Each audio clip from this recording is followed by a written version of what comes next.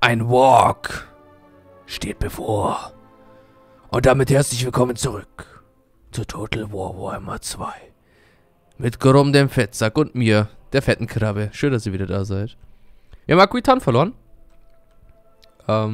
Nicht verloren, es ist halt weg. Es ist, weiß nicht, ob man das noch als verloren bezeichnen kann. Wir haben hier oben noch eine Elfenarmee. Ich glaube, die haben wir aber demoliert, ne? Genau, die haben wir zerstört. Habe ich überhaupt noch armeentechnisch? Muss ehrlich sein, ich habe schon seit 1, 2 Tagen nicht gespielt. Schande über mich. Die sind ja neutral. Das sind ja nette Warhammer-Heimlinger. Gute Freunde von mir. Mit denen habe ich schon früher als Kind gespielt. Jetzt ist natürlich die Frage, was machen Sachen? Ich würde sagen, wir tun im Ork-Massiv erstmal einen neuen Boy ausheben. Ne, kein Schaman. Neuen Boy, habe ich gesagt. Wie tue ich einen Boy ausheben? Bin ich jetzt dumm? Kommandant rekrut. Achso, das ist. Ah, okay, gut. Dachte ich. Ach, ignoriert mich einfach. Die sind schlecht. Die Nachtgoblins sind Trash. Der Werkstattboss, der klingt gut. Tun wir mal einstellen, weil der kann dann nachher Aquitan besiedeln. Und dann natürlich noch eine gescheite Armee. Oh, alle ein. Oh. Sind aber alle schnell zu rekrutieren hier in der Heimat. Steintrolle, Flusstrolle. Auf alle Fälle mal. Ah ja, gut, ich habe kein Geld. Ja gut, dann warten wir halt bis nächste Runde. Weil was soll ich jetzt aktuell machen? Wir sind in einer sehr verfahrenen Situation. Darf ich auch noch nehmen. Wie viele Armeen habe ich aktuell? 1, 2, 3. Ach, 3 Armeen habe ich aktuell. Ich habe die dritte Armee übersehen. Nämlich die da in der Mitte im Feld war. Ja, jedenfalls finde ich schön, dass ihr wieder mit dabei seid. Mensch, freut mich. Immer wieder schön, hier auch vertraute und bekannte Gesichter zu sehen. Natürlich auch der übliche Kampf ums Erste in den Kommentaren. Das gehört eigentlich irgendwo auch schon dazu. Zu YouTube, zu mir jetzt auch in der Zwischenzeit. Mal gucken, wer es diesmal gewinnt. Bin schon mal sehr gespannt. Dürft ihr mal hingehen. Dürft ihm alle quasi gratulieren dazu, dass er Erster war. Derjenige, der Erster war. Und Bordelot wird aktuell belagert von Avalon. Bordelot hat leider nie so viel hat er doch, wobei. Hat auch Mauer normalerweise. Was eine Siedlungshauptstadt ist. Wir haben viele Bogenschützen. Aber die Elfen haben halt leider auch wieder starke... Oh Gott, oh Gott. Was haben die denn so starke Einheiten? Jetzt mal ohne Schmarrn. Hört mal auf mit dem Schmarrn hier. Warum hat er so wenig Bewegungsreichweite? Ich weiß, viele Fragen, wenig Antworten. Wir rekrutieren jetzt natürlich nur noch gute Boys. Wir rekrutieren mal eine gute Armee, in Anführungsstrichen.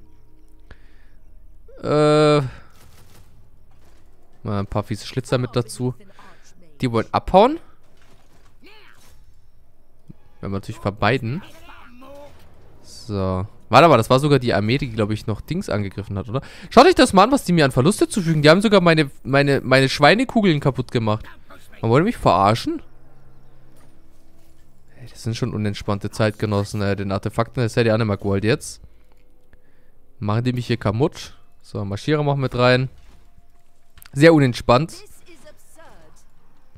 Die werden ja hoffentlich nichts hinkriegen. Das können wir jetzt mal upgraden. Da tun wir direkt, wollte ich gerade sagen, eine Garnison bauen. Geht aber nicht. Bauen wir halt was für Income. Und das upgraden. Ich hoffe, dass die nicht in der Lage sind, irgendwas kaputt zu machen. Rebellen aus Bretonia, wo kommen die jetzt her? Ach so. Ja, wenn es doof ist, natürlich auf seine Siedlung aufzupassen, ne? Dann überlege ich jetzt, denke ich, wir werden jetzt einen Walk ausrufen. Und das Ziel ist 55. Nee, warte mal. Forscher der Trophäe. Tötet die stinkende Dürren. Wählt diese Fraktion mit einem Linksklick als Ziel aus. Je höher der Rang der Fraktion, desto wertvoller werden die Effekte der Trophäe. Da größter Trophäe. Fraktion, bla bla.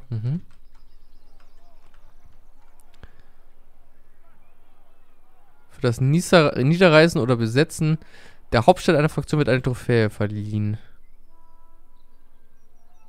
Dann mache ich das mal als Linksklick. Setze das, dann kann ich nämlich Geschossstärke, Waffenstärke. So, 20 Runden. Der Walk sammelt sich jetzt natürlich erstmal ganz entspannt. Und wir setzen wahrscheinlich schon mal langsam über, oder? Wir machen uns schon mal langsam auf den Weg. Ich weiß aber nicht, ob die dann da auch Reinforcements kriegen. Das ist das Problem auf dem Meer. Das weiß ich nicht. Also ob dann quasi der Walk auch weiter steigt. Werden wir sehen.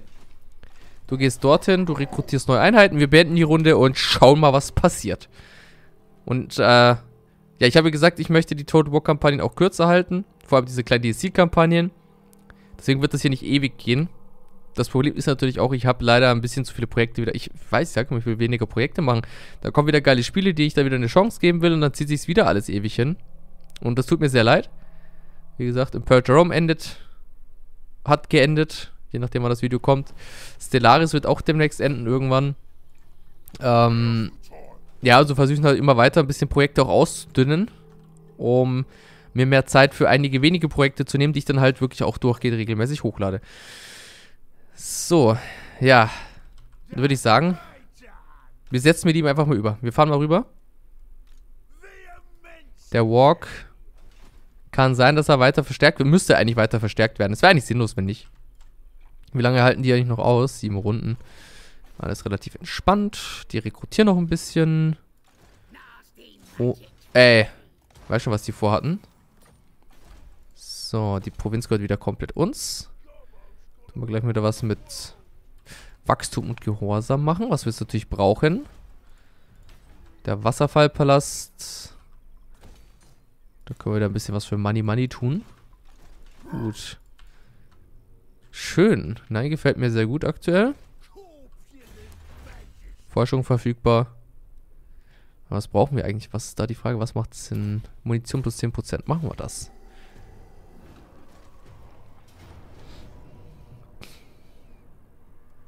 Wo kommt die eigentlich mit ihrer Fullstack-Armee auf einmal her? Ach, das war die Armee, die Dings belagert hat. Ah. Nicht dumm. Die Belagerung abgebrochen und dann nach Marschieren marschiert. Ah, warte mal, lol, das ist jetzt erst. Kriegen all meine Armeen eine WAAAGH-Armee extra dazu? Ach, deswegen hat sie sich zurückgezogen. Ah, I understand.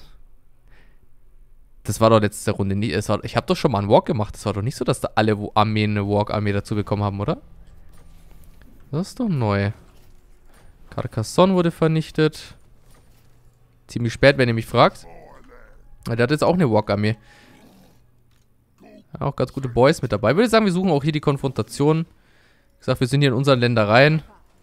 Da darf man auch gerne mal ein bisschen großkotzig sein. So, der hat jetzt auch schon eine kleine WAAAGH-Armee mit an der Seite. Kannst du hier was rekrutieren eigentlich? Ja. Tun wir tun wir nicht Reiter, tun wir mal Spinnenboys rekrutieren, 2 Stück. Dann ein Goblin-Spreitwagen. Und sicherlich noch ein Wolf. 2-mal so. Auch wenn mich das finanziell ruiniert.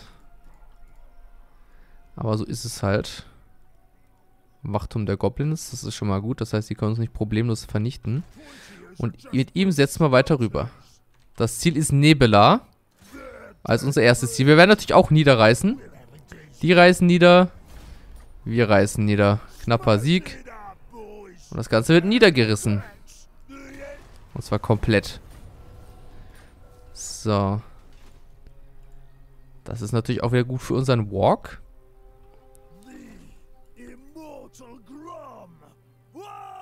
Ja, reißt das hier nieder oder besetzt ist. Was war denn das Ziel eigentlich? Da leuchtet auf alle Fälle irgendwas. Was war denn das Ziel?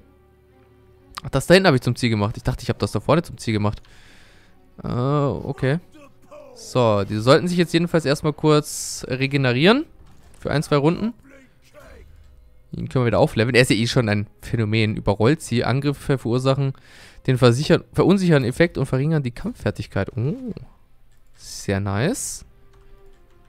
Ja, langsam aber sicher wird die Welt wissen, das, was auf sie zukommt, ist kein Spaß mehr. Wir meinen es todernst. Oh, das sind große Schwarzorks. 318 Unterhalt. Okay, ich nehme es zurück. Stopp. Lieber weiter die Ork-Moschers. 318 Unterhalt, bei 2 schon bei 600, ey. Kann sich doch keine Sau leisten.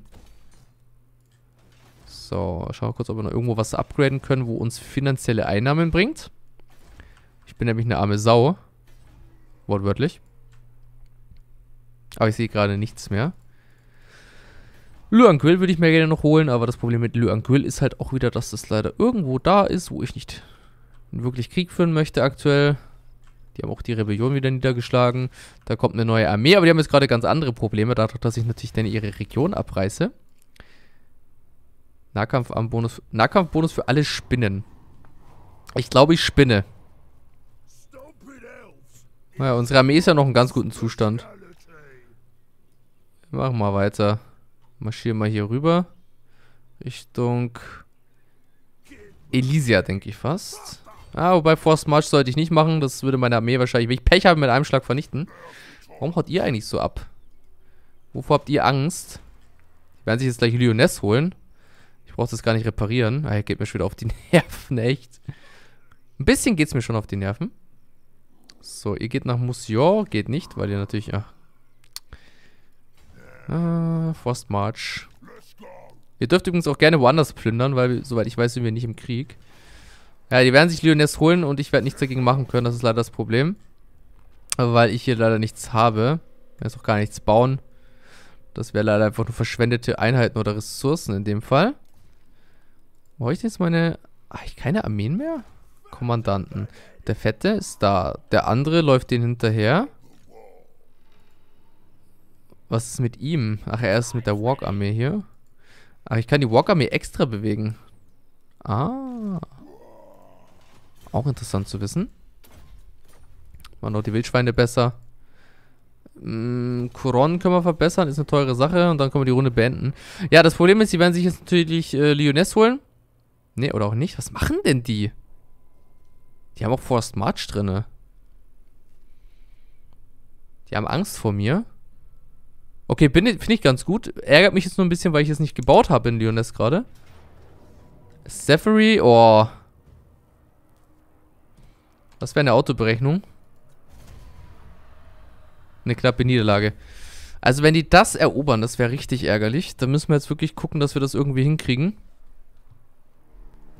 Ja, dann prügeln wir uns mal. Ich habe leider nur Nahkampfinfanterie, das heißt, bin mir noch nicht ganz sicher, wie wir das jetzt anstellen. Wir werden wahrscheinlich die teuren in Anführungsstrichen vorne hinstellen, dass die möglichst lange tanken und dann mit unseren Billig-Einheiten zu flankieren. Das ist wahrscheinlich mein Plan. Natürlich hoffen, dass mein WAAAGH... Ja, 1250 Punkte. Oh Gott, das Schießen sind natürlich auch wieder wie die Deppen. Oh ja. Also ich bin ja eher ein Optimist. Ah ja, guck mal da. Sind schon feindliche Einheiten. Jetzt kommt natürlich wieder ein Zauber. Boah, das wird eine Niederlage. Ich hasse Elfen. Und wie ich sie hasse. Na, wir flankieren. Wir machen das weiter, so wie ich es machen wollte. Hier Angriff, da Angriff. So, ihr greift dann quasi ihn an. Ihr geht dann dorthin und ihr geht zum Flankieren über. Wie weit das flankierbar ist, das haben wir dahingestellt. Die machen uns natürlich kaputt. So, jetzt hier Arendgata oder was das sein soll. Von hinten angreifen, ihr mit. So, dann hoffe ich, dass mein WAAAGH möglichst schnell vorwählt, dass wir die möglichst schnell wegkriegen. Ja, das dauert natürlich wieder 20 Jahre. Hier ist aber großer WAAAGH, das ist eine andere Fertigkeit, die ist ein bisschen besser. Noch mehr Nahkampfangriff. Das heißt, ich müsste die jetzt eigentlich niederschnetzeln kurz in den nächsten 10 Sekunden. Jawohl, der erste ist schon mal weg, der ist geflohen oder was auch immer, der ist jedenfalls nicht mehr da. Ja, die gehen natürlich hart auf die Nerven da, das ist das Hauptproblem aktuell. So, die bekommen auch auf die Schnauze. Der nächste WAAAGH wird aufgeladen. Das ist eigentlich so von WAAAGH zu WAAAGH, das ist jetzt eigentlich so meine einzige Möglichkeit. Nächsten WAAAGH rein, wieder möglichst viel Schaden machen. Läuft doch ganz gut, unsere Krieger fliehen, ja, kein Wunder, die haben auch bald keine Munition mehr. So, der feindliche General, der ist weg, die Armee ist auch weg, super. Setzen dem jetzt hinterher, genau, schießt den ruhig hinterher, das ist okay. Und wir haben gewonnen, oder? Fast, die fliehen und die fliehen. Jawohl, super. Großer WAAAGH sei Dank. Der hat mir hier den Kampf gerettet, so ein bisschen. Ja, die haben auch fast keine Leute verloren. Wir haben ja nicht mal die Fürstin tot bekommen. Ist ja das Traurige dran. Aber sehr wichtig, dass wir das gewonnen haben. Weil wenn ich jetzt da hinten im Hinterland auch noch Provinzen verloren hätte, weil ich glaube, war auch noch eine voll ausgebaute Provinz, nur halt ohne Garnison. Wobei, nee, ich glaube nicht, da hätte ich bessere Einheiten gehabt. Aber trotzdem, es geht ums Prinzip. Wenn wir jedes Mal wieder Provinzen verlieren, wo schon teilweise ausgebaut sind. Dann schauen wir mal ganz kurz. Ja, geht mal weg. Wo war denn das? Das war in Montfort. Gucken. Ja, da ist schon einiges gebaut eigentlich. Ich glaube nur, da habe ich die Garnison noch nicht gebaut. Oder konnte ich noch nicht bauen. Also das ist eben genau das Problem. Da müssen wir halt aufpassen. Dass wir da nicht mal ein bisschen auf die Schnauze bekommen. Naja, das wird sogar gerade geupgradet. Das wäre noch ärgerlicher gewesen. Rebellion im Baston steht bevor. Das war bis gerade eben alles kein Problem. Jetzt wird es zu einem Problem. So, und die kümmern wir uns nebenbei. So. Ah ja, das Schwert, ne? Stimmt. Überlege gerade, ob ich ihn mit rüber schicken soll. Ich meine, er ist aber voller Stärke. Die WAAAGH auch so ziemlich. Ja, das können wir mal wieder upgraden. Brauchen wir natürlich auch gleich was für Einnahmen, wie immer. Ah, muss ich mich noch drum kümmern. Ja, genau. Muss ich ja. Wir marschieren den jedenfalls noch hinterher. Warte mal, hat doch...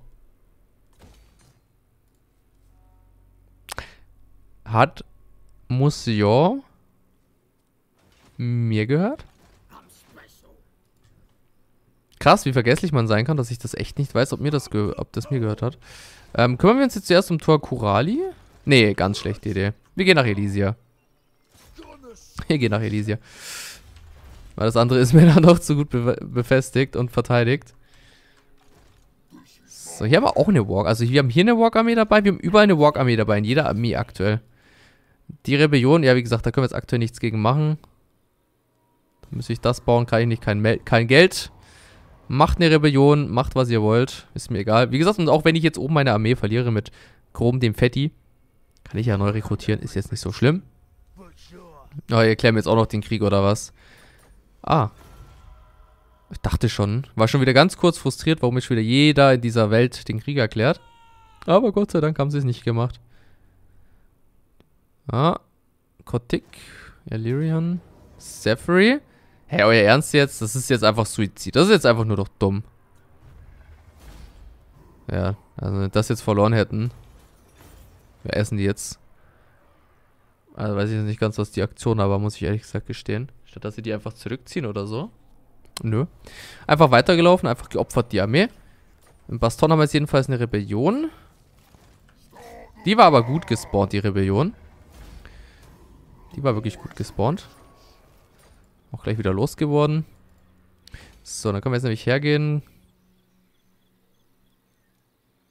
Müssten eigentlich plus... Ah ja, gut. Das sollte sich jetzt erstmal wieder fangen. Bei ihm machen wir Marschierer mit rein, damit er sich weiter fortbewegen kann. Damit er nicht nachher dann... muss ja bitte in unseren Besitz bringen kann. Und ihn schicken wir jetzt wirklich rüber. Ich brauche eine zweite Armee da oben. Er ist bei voller Stärke. Die WAAAGH-Armee eigentlich auch relativ. So. Und er macht jetzt erstmal Elysia weg. Da gar keine Feinde. Dankeschön. Ich habe eine Einheit verloren. Ja. Ach so, reißt diese Siedlung nieder, um euren... Okay, machen wir so und tun die dann jetzt einfach nochmal niederreißen. Ah, nee, warte mal. Kann ich erst nächste Runde, ne? Ah, das ist das Problem. Gigantischer Streitwagenrennen. Pass auf, wir besetzen die dann einfach. Haben wir ja sonst nichts zu tun. So, reparieren wir das und bauen sofort eine Garnison rein. Einfach nur, um die abzufangen, auf Deutsch gesagt. Ja, das hat uns ein bisschen Geld gebracht. Das könnt ihr natürlich auf Stufe 4 upgraden, aber ich finde eigentlich, Bordello ist ganz gut verteidigt. Wenn die da wirklich so dumm sind, dahin zu gehen, dann sollen sie es machen. Das Upgraden wird natürlich ein bisschen riskant. Den muss ich hinterherlaufen, weil ich nicht weiß, was sie vorhaben. Kuron ist allerdings auch nicht komplett unverteidigt. Sollten die... Was? Luanguil ist abgerissen worden? Oh. Das ist natürlich gut für mich. Schaut hier oben eigentlich aus? Die habe ich ganz vergessen letztens. Aber hier gibt es auch nichts Interessantes. Vampirische Korruption haben wir noch 36%. Ich weiß auch nicht, wie ich die runterkriegen soll. Also die sinkt weiter, aber viel zu wenig halt. 4000 für Unverdorbenheit ist mir zu teuer. Muss er finanziell nicht übertreiben. Tun mal Quellnest. Wir tun mal hier ebenfalls irgendwas Sinnvolles bauen, wollte ich gerade sagen. Machen wir mal das. Das deckt ja auch, ne? Wenn man davon 30 Gebäude baut, dann hat man minus 90% Unterhalt rein theoretisch. Das ist das Gute, es deckt ja unbegrenzt. So, dann sind wir eigentlich fertig mit der Runde, forschungstechnisch. Globale Oh. Oh, das ist richtig nice. I like it. Ja, komm, alles bitte überspringen. Dankeschön. So, dann holen wir uns erstmal Monsieur wieder. Oder überhaupt. Bin mir aktuell nicht so sicher. Wo sind die anderen jetzt hin? Sind die weg? Da holen wir uns auch noch L'Anguille. Dann haben wir langsam aber sicher wieder alle möglichen Provinzen im Besitz. Und haben quasi... Ja, eigentlich haben wir alles hier im Besitz jetzt, ne? So, die komplette Region hier ist in unserem Besitz. Das sind alles wir. Und wir sind eigentlich Stärke-Ranking. Mal kurz gucken. Wir sind auf Platz 3 auch schon.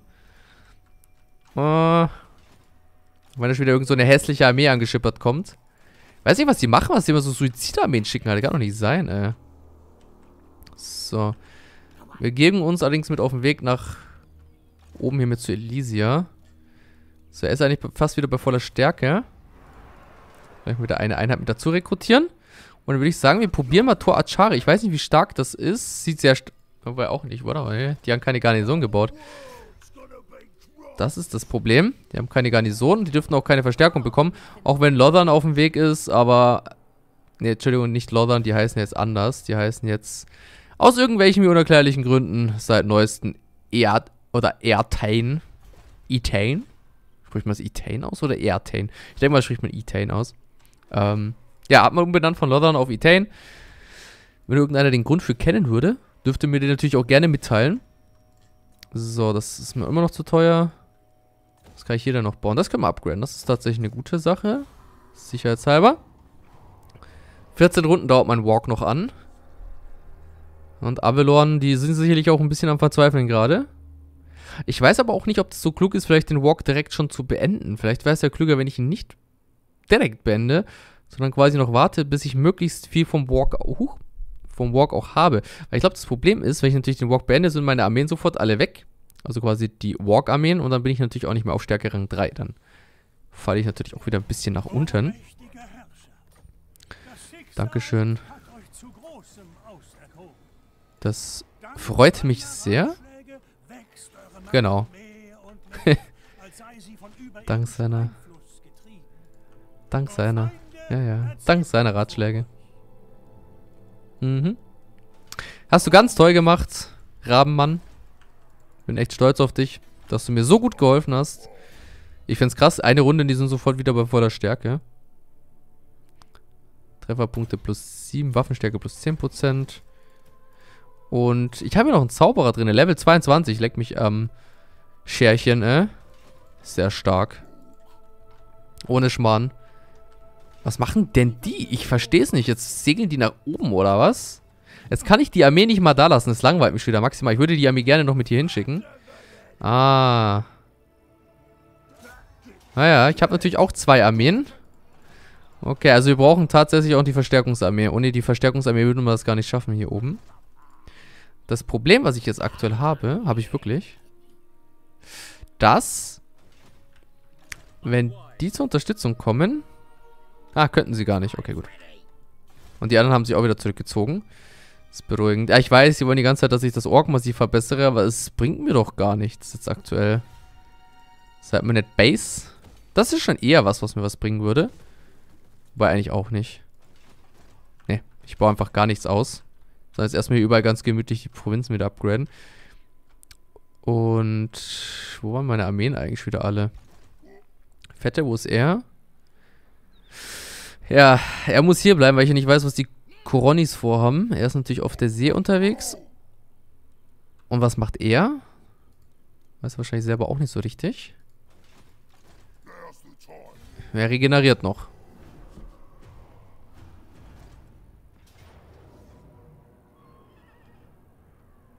Wow, einfach nur. Echt jetzt? Das ist jetzt schon, das ist schon wieder so eine Low-Aktion einfach. Die kommen mit einer einzigen Einheit und Alariel, wobei Alariel ist das Problem, sie ist mega stark. Und machen mich gleich kaputt. Schauen wir mal. Ja, Problem ist einfach wirklich, dass hier jetzt in dieser Situation Folgendes passieren wird. Alariel ist mega stark. Sie ist eine mega starke Magierin. Und das ist natürlich Hybrid-Einheit, die Laufen, okay. So viel zum Thema, das ist eine Hybrideinheit. Ah, jetzt laufen sie weg. Hab mich schon gewundert. Bitte hinterherlaufen. Ganz wichtig. Wenn wir sie vielleicht direkt töten könnten, das wäre natürlich eh Best Case eigentlich. Man direkt mal unseren Walk an. Die ein bisschen wegschnetzeln. Ja, man merkt auch sofort, wenn der Walk an ist, macht man dann doch deutlich mehr Schaden. Könnt ihr die bitte flankieren, weil im Nahkampf klappt das leider nicht so wirklich. Von hinten angreifen. So, 2 Seitenangriff. Das sollte denen auch moraltechnisch ein bisschen das Leder klauen. Jetzt von 2 Seiten. Schön hier guten Damage machen, bitte. Ja, krass. Also wir werden das gewinnen. Hätte mich jetzt auch stark gewundert, wenn nicht. Aber ist auch krass, wie stark das dann trotzdem auch noch gegen uns ist, ne? Auch immer noch. Jetzt, ja, die sind beide fast tot. Wir haben fast keine Einheiten verloren, aber es ist immer noch gegen uns. Auch wenn es langsam sich in unsere Richtung ausschlägt, aber trotzdem krass. Also finde ich jetzt ehrlich gesagt nicht so entspannend. Aber krass, die kommen mit einem Helden und mit einer Einheit kommen die hierher und glauben wirklich, nee. Die wird umgebracht und die auch. Kriege ich noch Punkte? Oh, ist aber schade. So, die sind komplett tot. Super. Alariel kann sich damit wieder zurück verkrümeln, wo sie hergekommen ist. Selber schuld, würde ich mal sagen. Wenn man sich hier einfach mit mir anlegt. Und, ja, wir haben jetzt wieder erstmal hoffentlich unsere Ruhe ein bisschen. Aber ich muss halt wirklich ein bisschen die Provinzen gucken, dass ich die abgegradet kriege. Weil es kann nicht sein, wenn die mit einer Einheit und einem Helden hier reinmarschieren und locker die Autoberechnung gewinnen würden. Das kann doch nicht sein, Leute. So. Lösegeld für jemanden. Ja, die leben gar nicht mehr. Ist eigentlich egal. Gibt gar kein Lösegeld. Wir geben denen das Gefühl, dass sie die Lösegeld zahlen können, um die Toten zu retten. Aber wir werden natürlich keinen freilassen. Die sind alle tot. Alle Geschichte. Grottig. Ja, ich bin gespannt, was die jetzt machen. Die aus dem Norden, die Armee von Avalon. Ich kann mir nicht vorstellen, dass sie jetzt weiter nach Norden fahren und dann da abwarten, wie ich die hier alle abschlachte. Okay. So viel zu dem Thema. Das weiß ich auch noch nicht, was wir daraus machen. Wir greifen die hier mal an am besten, weil die wollen die verstärken und das muss ich verhindern. Und das sollten wir eigentlich, ja, gewinnen mit 2 kompletten Walk-Armeen. Und wir nehmen auch immer Lösegeld. Achso, die 2 ach, die war im Forced March, oder? Diese Narren. So, jetzt können wir den noch mit unterstützen. Und können uns direkt Tor Achare holen. So, Pyrrhus-Sieg. Muss ich das eigentlich nur besetzen oder muss ich es niederreißen? Warte mal, das ist jetzt... ich weiß es nicht. Muss ich es besetzen? Oder muss ich es niederreißen? Ich weiß es nicht. Pass auf, wir tun es plündern und besetzen. Erhalten, Provinz gesichert, Walk-Ziel besetzt. Euer Walk hat sein Ziel erfolgreich besetzt. Ihr erhaltet eure Trophäe. Wenn das Ziel bis zum Ende des Walks Ausrufs damit belegt ist. Ah. Okay. Die Walk-Armeen bleiben sogar noch. Das ist natürlich cool. Wir bauen natürlich sofort Garnison. Machen wieder so eine Scheißhöhle. Die gehen nach Elysia nachher. Habe ich überhaupt Einheiten verloren? Nö. So, die Elfen haben jetzt ein Problem, ne? Die Orks sind auf ihrem Territorium gelandet. Und plündern, bis der Arzt kommt. Quasi. So, wir schauen jetzt mal ganz kurz. Wir können ja eh einiges bauen. Das können wir mal upgraden.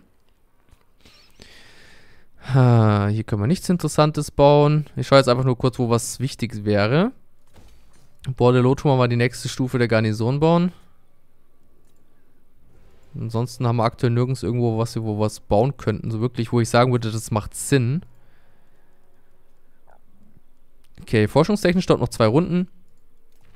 Und ich glaube, ich habe noch jemanden, den ich ableveln kann. Und zwar ihn. Er hat natürlich einen guten Job gemacht. Er kriegt dafür einen großen Wolf zur Belohnung. So, eine Last gibt es natürlich auch noch. Ja, die sind natürlich jetzt aktuell unbegeistert. Dass hier Orks einfach hermarschiert. Oh, da kommt Itain. Oh, das ist sogar mit irgendeinem Logo. Mit Liliats Segen. Was wollen die denn jetzt von mir? Nicht Angriffspakt, meinetwegen. Umso mehr Ruhe ich habe, während ich hier Elfen prügel, umso besser. Mann, war eine schöne Folge, echt krass. Mir hat sie sehr gefallen. Weiß nicht, wie euch das geht. Weil es nur so vorkommt. Aber wir haben echt einiges hingekriegt. Wir haben einiges geschafft. Die wollen auch nicht Angriffspakt, nehme ich ebenfalls an. Wir haben einiges geschafft. Bin sehr begeistert. Wir haben quasi die Elfen vernichtet. Mehr oder weniger, noch nicht ganz natürlich. So, den begeben wir uns jetzt mal in normaler Stellung nach Elysia. Möchte ich auch um jeden Preis halten. Da haben wir auch schon eine Garnison mit dabei. Plus die WAAAGH-Armee. Tor Schade ist ebenfalls natürlich noch nicht bei voller Stärke. Wird noch ein bisschen dauern. Aber haben wir auch schon ein paar Einheiten. Weil die kommen mit einer sehr unentspannten Armee an. Mit Alastair der Weiße Löwe. Aber ja.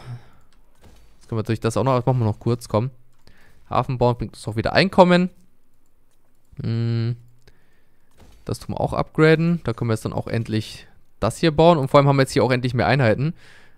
Naja gut, nicht so wirklich. Wir haben einfach nur einen Goblins verloren, haben dafür jetzt einen Goblin-Bogenschützen extra und dazu einen Goblin-Bogenschützen dazu bekommen. Ist eigentlich überhaupt total schwach. Lohnt sich eigentlich überhaupt nichts. So, den Guild tun wir auch upgraden. Das sind alles so Handelssiedlungen, ne? Was bringt mir das eigentlich? Unterhalt für alle Schwarzorks und Moschats. Minus 3%. Ja, wie gesagt, das läppert sich halt, ne? Ende des Tages, wenn du das alles zusammennimmst, dann kannst du schon einiges an Geld sparen, würde ich sagen. Was ich auch sagen würde, danke fürs Zuschauen, hoffe es hat euch gefallen und wir sehen uns beim nächsten Mal wieder. Macht's gut. Tschüssi.